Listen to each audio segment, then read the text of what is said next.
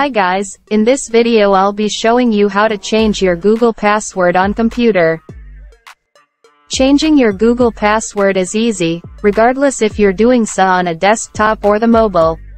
Without further ado, let's get started.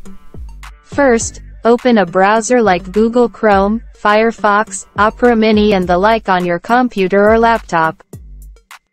Then type in the search field with the keyword google.com. Sign in to your Google account. Enter your Gmail here.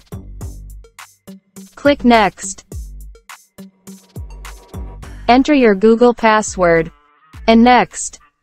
If successfully logged into your Google account, click the profile icon in the upper right corner. This is your Google account.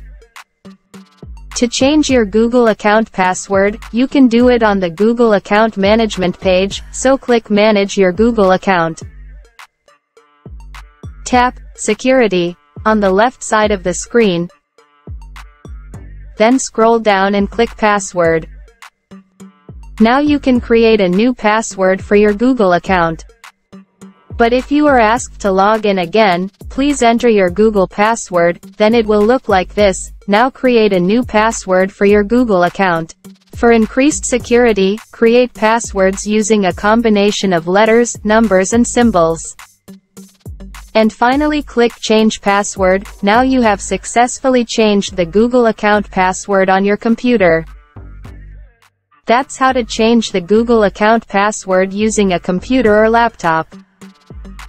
Just it guys, I hope this video will help you. See you in the next video. Thank you.